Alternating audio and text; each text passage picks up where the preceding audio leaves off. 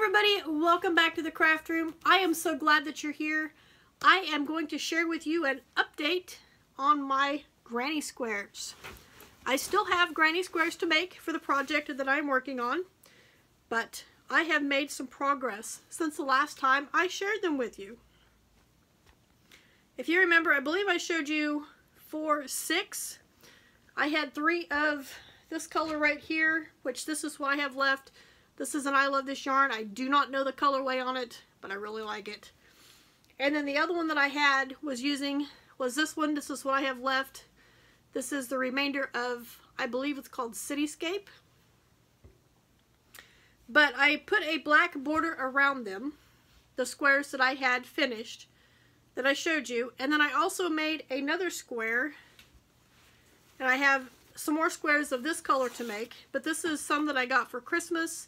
This is a Red Heart Super Saver Monet, or Monette, or however you want to say it. That's what it looks like. I love this yarn. It's really pretty. And if you remember, it is the yarn that I made my mermaid bag with. So I will show you that one last, but I want to start with the other ones. These, and like I said, I do still have tails on these, so disregard that. But this is the 2 of the Cityscape with the black border. I think that's really pretty. I like that a lot. Here is the other one. And then the other color, whatever it is, with the black border. They look really beautiful. Oh my goodness, I love these.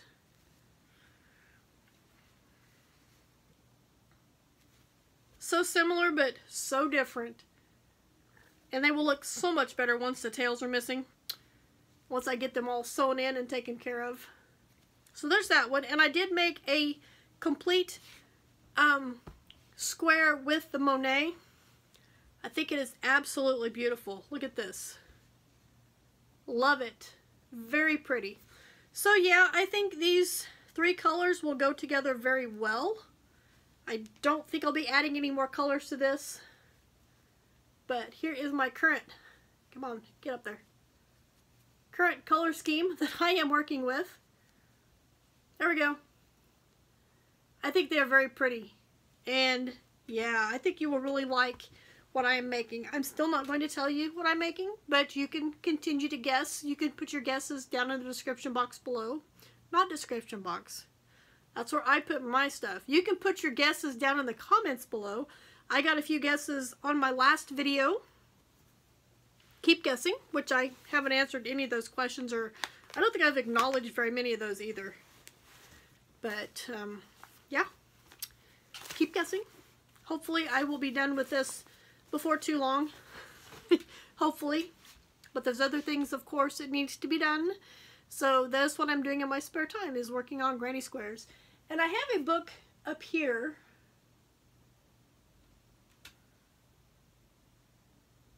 Let me go grab it, and I will be right back.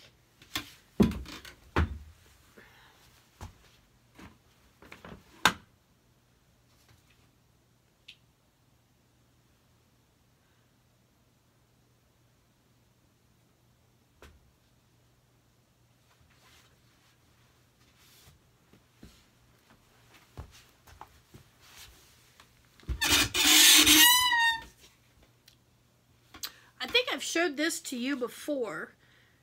This is a book that was given to me a few years back. It's the Great Granny Crochet Book.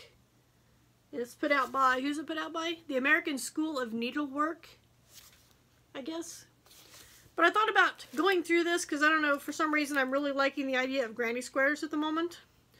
So I thought about going through this and seeing about possibly making some granny square items. They've got Afghans and clothing and toys. Ooh, what's this?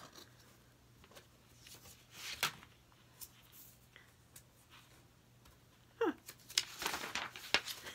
Something from the previous owner that they left in there. Nothing really important.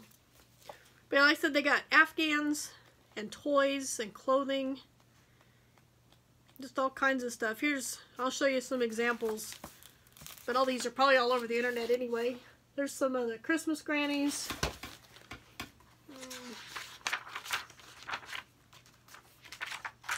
Here's an example of some of the clothing.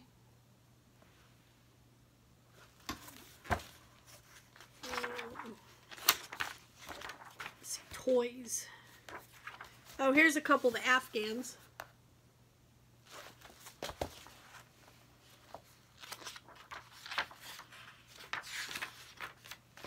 Here's a toy.